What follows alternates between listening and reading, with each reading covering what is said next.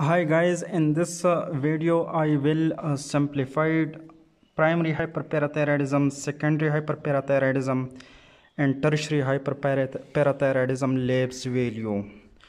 You have to fill this table, that is PTH, ALP, calcium level and phosphate level in these hyperparathyroidism.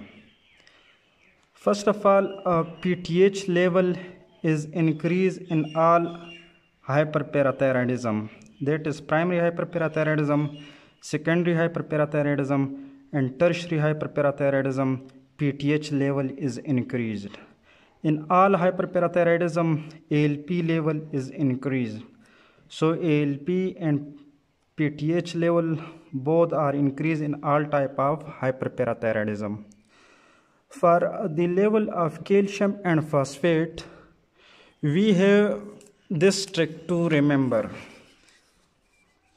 This is a graph on which x-axis represent calcium level and y-axis represent phosphate level. As phosphate has a single vertical line like this, so this is represent on y-axis. Write first, second and third in this table in this pattern. So first is for primary hyperparathyroidism, second is for secondary hyperparathyroidism and third is for tertiary hyperparathyroidism.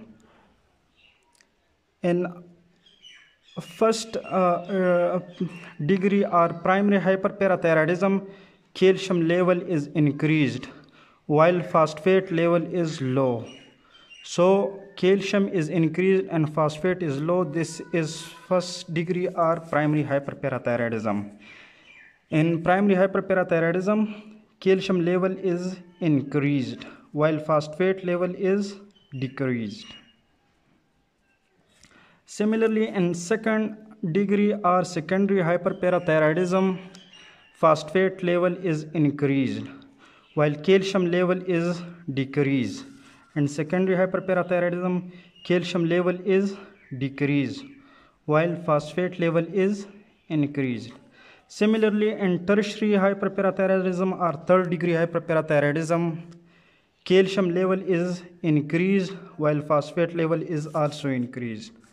In tertiary hyperparathyroidism, calcium level is increased and phosphate level is increased. So this is a simple trick for hyperparathyroidism.